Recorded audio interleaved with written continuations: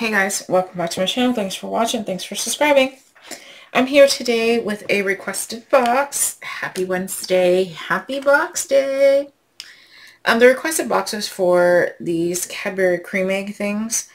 I do not enjoy texture of creamy center things, and so I bought one, and the request was for a box for a single and a box for 5 of them. So we're going to do that. So the box of 5, we're going to kind of guess, because I didn't buy 5 of them because I'm not going to eat them. And the girls that I work with now, they don't eat sweets, which is crazy, but whatever. Okay, so you're going to use your pink book, whether you have the old cover, which is the light pink that just says box template, or you have the new cover that says fold flat box template and it's the darker pink. It's the same book on the inside. I just changed the cover. But either way, the pink book. My disclaimer, you may hear some sounds of freedom in the background. For those of you who don't know, I live near an Army artillery training site, and so you might hear some different noises. Alright, so let's go ahead and zero book. So our item size is about, I'm using my mat to measure, it's about 1.5 left to right, about 1.5 thick. My length is about 1 3/4. Okay, so this is a Cadbury egg, creme egg. Okay, so we want it to be 1.5 inches thick, and we need to cover up that thickness so she don't muffin top. So 1.5 there, 1.5 there. I need my closure flap, which I like a 1/2 inch, so I'm going to put my 1/2 inch there and there. My left to right. This one's easy because it's going to be the same. So 1.5, 1.5. And my up and down is 1 3/4. Let's math. Okay, so left to right we have 1, 2, 3, 4, 5, 6, 7.5 by my up and down. 1, 2, 3, 4, 5 3/4. Okay, let's math that, or get our score lines. So on the long side, it's 1.5 plus 1.5 is 3, and then 4.5 and 6. Okay, my up and down is 1.5 and 2 on both sides. Okay, the measurements will be in the description box. Okay, sorry I'm tired, guys. Right, so 7.5 by 5 3/4. All right.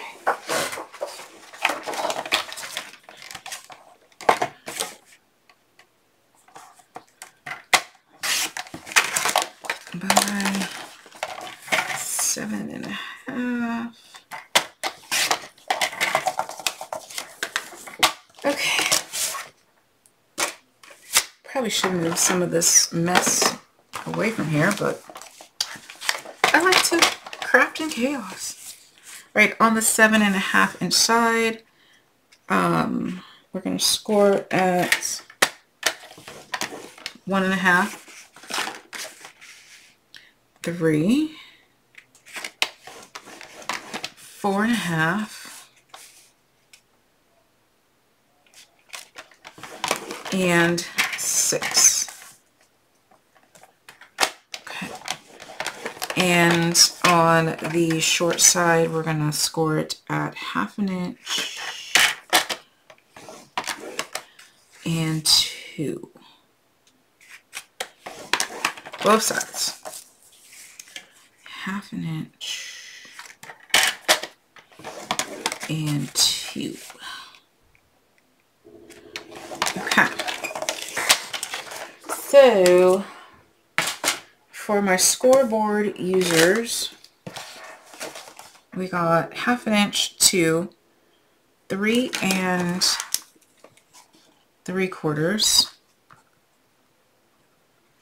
and 5 1/4. That's for my scoreboard users if you don't want to rotate your paper. It's the same measurements whether you do it all 4 at the same time or you rotate your paper like I did. Okay, so starting position with your 1/2 inch marks at the top and the bottom. Start at the bottom right. 1, 2, 3, 4. 1, 2, 3, 4. You don't need those 8 boxes. Let me hit this with a bone folder so you can see it. So varnish now or later, it don't matter. I just want you to be able to see it.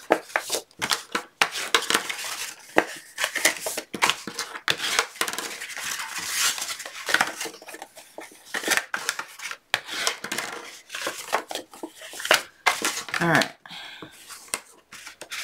Yes, I am lazy varnishing. I know. I'm tired. So this is what happens. Okay. So now that you can see, so you're going to cut off your 4 boxes on the bottom right. So 2 rectangles, 2 squares.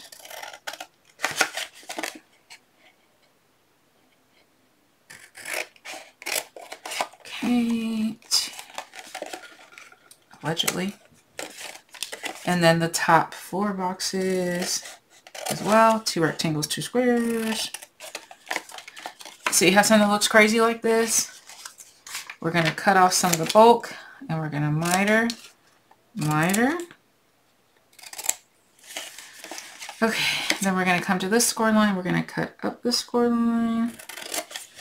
We're going to cut off approximately half, a little bit more. Miter and miter. Up the score line, half, miter and miter. Right. Rotate it. Do the same to the top or bottom that you did to the top or bottom. Cut up the score line, half, miter.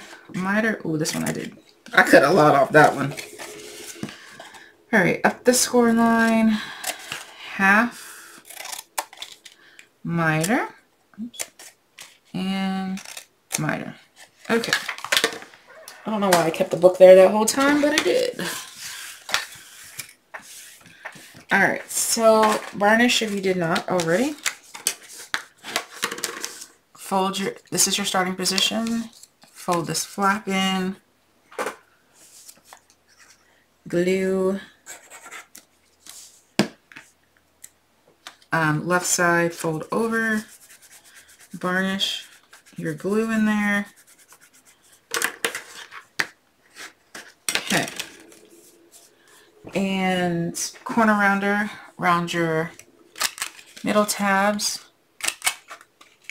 which I often forget to do until the very last step. Okay. Open your box and put your snack in there. And we have a perfect box once again. So super cute. I love it. You may have to put a little shreddies or something in there because the egg does not stand up perfectly straight. It falls over a little bit. But I did try, originally I tried it with the smaller measurements and it just didn't look right. It looked like a muffin top. So these are the measurements that you'd want to use. As you can see here, I did smaller and it didn't work out.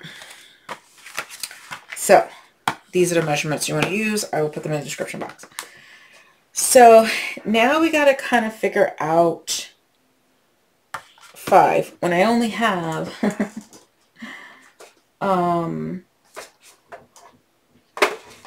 one candy. So this is a guesstimate, so I hope it works. So we're going to take out our yellow book, which is the lidded box. Okay, yellow book.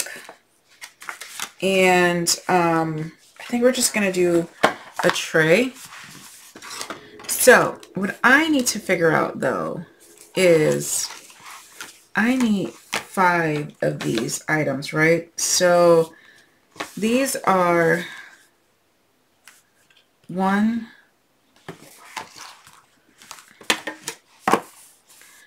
1.5 by 1 3/4 by 1.5, right? So I need to fit 5. So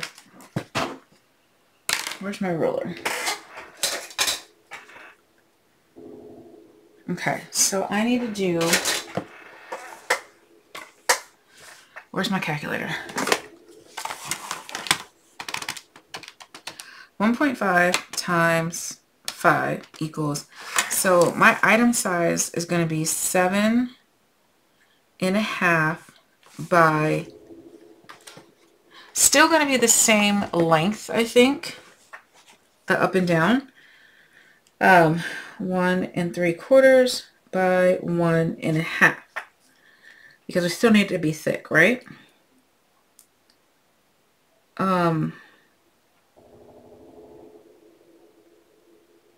I think this is, I'm thinking it's going to work.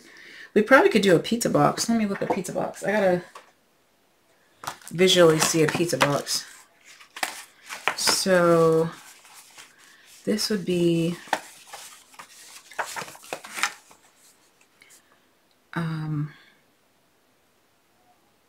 no, because it's not gonna match. Well, maybe. Let's see. 1.5, 1.5, 1.5, 1.5, 1.5, 7.5, 1 3/4, 1 3/4. So 1, 2, 3, 4, 5, 6. Yeah, we could do a pizza box. Let's do a pizza box.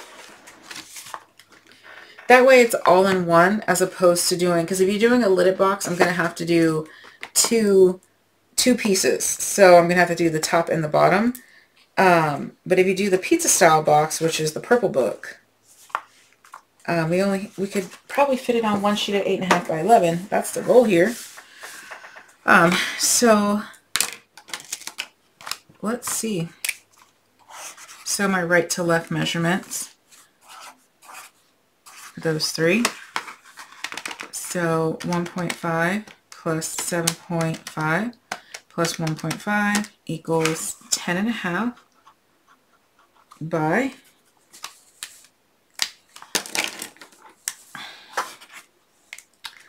my up and down is 1, 2, 3, 4, 5. So that is going to be 1.5 plus 1.75 plus 1.5 plus 1.75 plus 1.5 equals 8. 1, 2, 3, 4, 5, 6. I'm going to do that again. 1.5 plus 1.75 plus 1.5 plus 1.75 plus 1.5. Okay, I guess it is 8. Sometimes I don't trust the calculator. All right, so 8.5 or 8 by 10.5. All right. So let's cut this down to 8 by 10.5.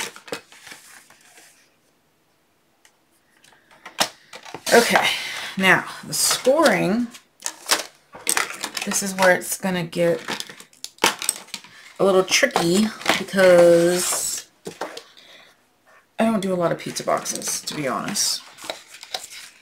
Because I can just do a lidded box. I can do those quickly and it's, I don't have to think about it. All right, so the long side, I need 1.5. Wait, no.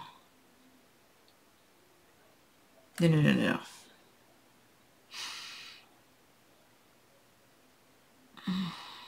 Yes. Okay, so I'm going to do 1.5 on all 4 sides. I'll write down the other measurements, but this is the way I do it. So 1.5, rotate 1.5,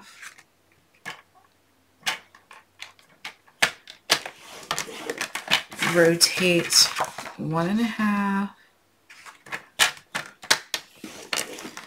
rotate 1.5. Okay. And then the short side is actually like this. So 1.5 plus 1 3/4. Excuse my arm. 1.5 plus 1.75 equals 3 1/4.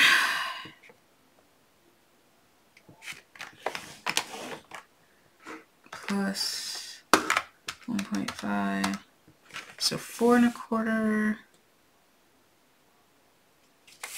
Wait,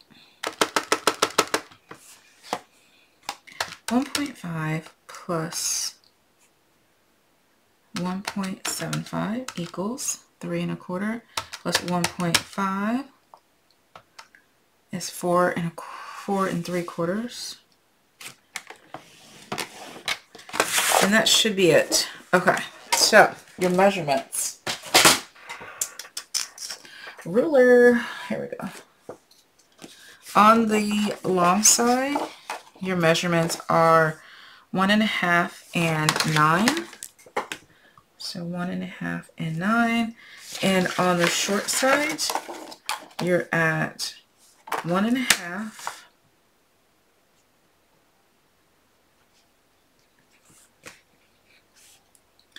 3 1/4, 4 3/4, and 6 1/2.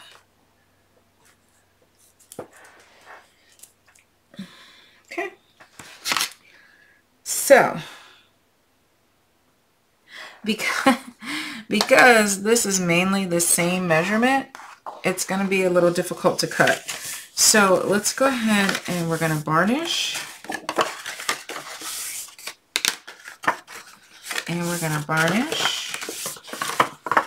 And we're going to varnish. Wait, I don't even know where my bone folder is. So, I'm not going to lie. Whenever there's a pizza box that the measurements are pretty much the same, I really have to think about where to cut. Which is good for you guys to see because I think out loud, and so it will help you as well. Some of you prefer pizza boxes and have it down, but you don't like my fold flat box. And I'm the opposite. So, alright. So for this particular box, we're going to cut on the short side. Okay. So, we're not cutting anything off other than we're going to cut up the score line.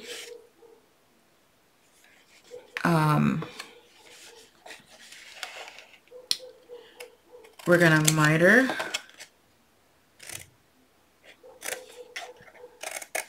I will cut off some of the bulk and then I miter. Okay. We're going to skip a box. We're going to cut up the score line. And then you're also going to cut up this next score line. Okay. This third box we're going to cut in half. We're going to miter. And we're going to miter. Okay. So then you're going to skip a box. We're not going to touch anything on this box. We're going to cut up the score line. We're going to cut off half, miter, miter. Okay. So this is what's making our boxes. Now you're going to go to the other end and you're going to do the same thing. If you need to take a pen to tell you cut, cut, cut, you can do that too. Okay, so we're going to cut up this first score line on the left. We're going to cut this in half, miter, miter. I hope I'm telling you the right thing. All right, the next score line, we're just going to cut up. Okay, we're not going to touch anything on this box. this one, we're going to cut up, that up second score line, cut about half, miter, miter. Oh my gosh, I need to bring their dog in. He's going insane. Okay. We're not going to cut anything on this box except for the score line. Cut it off. Miter and miter. And the difference between the lidded box with the hinged lid and the pizza box is really just if you can fit it on one piece of paper or not. I typically use my 8.5 by 11 for boxes, and so if I needed more than, if I needed a piece of paper that was bigger than the 8.5 by 10 or 8.5 by 11, then I would have just did a base and a lid. It would have looked exactly the same as a pizza box in the end, but using less paper and smaller paper, right? Okay, so you're going to bring it like this. Take your glue or your tape, glue your tab, and glue this tab to this base here. Okay, and you're going to glue this one to this side. Perfect. Now, if you're using directional paper, you need to pay attention. For me, it doesn't matter because this is the same on all sides, okay? So these middle tabs are going to go up here. So this is going to be my top. So if you use directional paper, you need to pay attention. But since I'm not, I just know I can go ahead and apply glue to these tabs.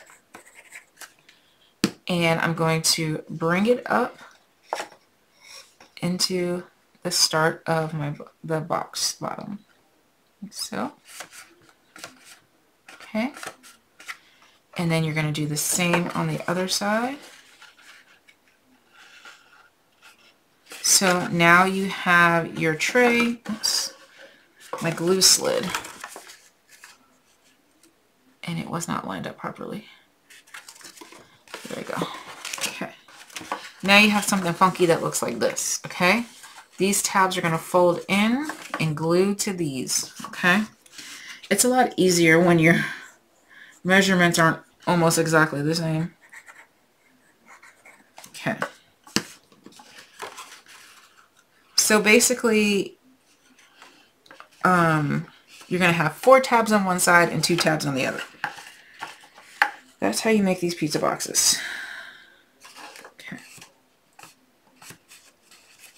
Let it dry. And there you go. There should, 5 of them should fit. If we did, let's see. I would think so. So 1,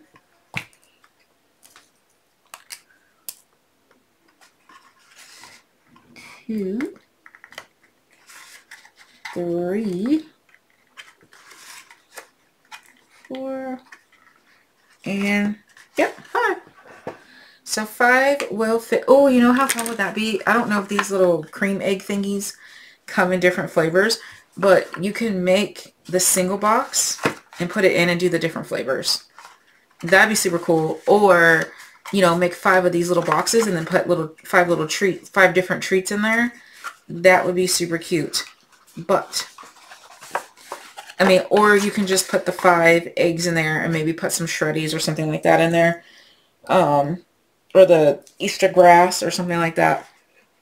Put that in there. You know, obviously you don't have to have the box. I guess I could. I forgot I had the actual candy in there. So yeah. It'll probably fit like that. It's going to lay down a little bit. But that's okay. It'll still look gorgeous in there. So there you go. Alright guys. If you have a requested box, reach out to me. Alright. Thanks for watching. Bye.